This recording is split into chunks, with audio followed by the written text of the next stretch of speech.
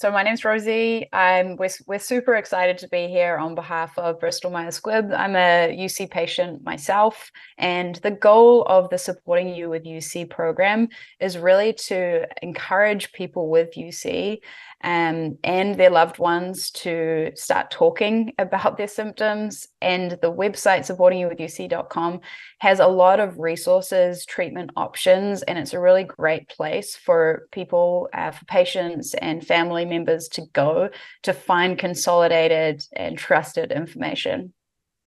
So I was diagnosed with UC when I was 19. I was in college. I was playing collegiate soccer. I was also playing international soccer with the New Zealand national team.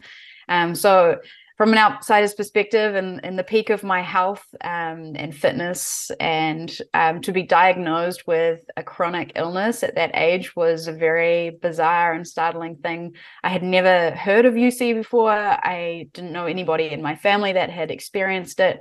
So it took me a long time to kind of come to terms with the fact that I was going to have to be dealing with this for the rest of my life. And I think I tried to put those symptoms to the back burner because I was so focused on performing athletically. And it's a super hard and embarrassing thing to talk about. And so I think throughout my 10-year journey of going through having ulcerative colitis, I've learned a lot.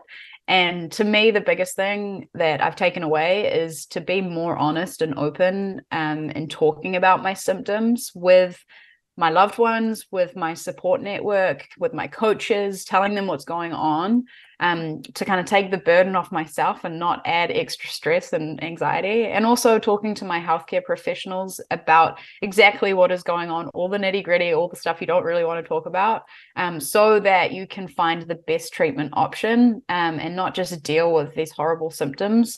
Because I think, it took me a long time to realize that the goal is really to find remission and to be symptom free, and that's the goal of treatment. So that's my biggest takeaway, is to start talking about it, to normalize it, I guess, in some ways, and for patients to start feeling comfortable and know that they're not in this by themselves.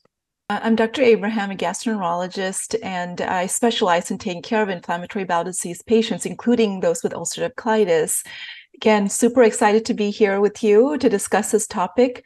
So ulcerative colitis is a type of inflammatory bowel disease that's a chronic disease that can affect the large intestine or the colon. It can cause inflammation, ulcers in there. And patients that have this disease ends up having symptoms such as abdominal pain, diarrhea, blood in the stools, or urgency or rush to go to the bathroom. And patients of all ages can be affected. But most commonly, the typical age when patients get diagnosed is between about age 15 to 30, the young adulthood. Whereas you can imagine someone having a chronic disease starting so young in life to deal with it for the rest of their lives.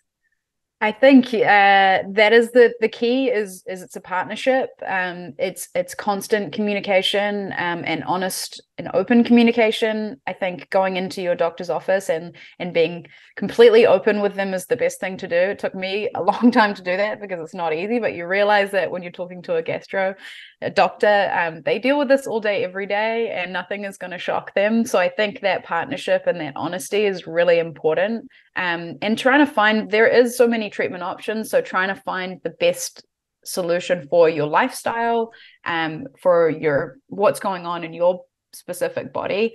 So I think it's not a one fix wonder. I think talking to your gastro and being open about it is the key.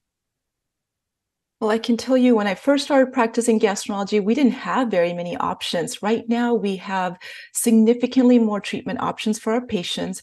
That means that we have the option to discuss the method of treatment, such as IV infusions or subcutaneous injections, or just oral tablets to take care of their disease. So when we are discussing these multiple options, I like to personalize it to our patient, to the patient that's actually sitting in front of me, based on their preferences, their disease severity, their location of their disease, and find out what will work best for their day-to-day life, their routine lifestyle, and choose accordingly.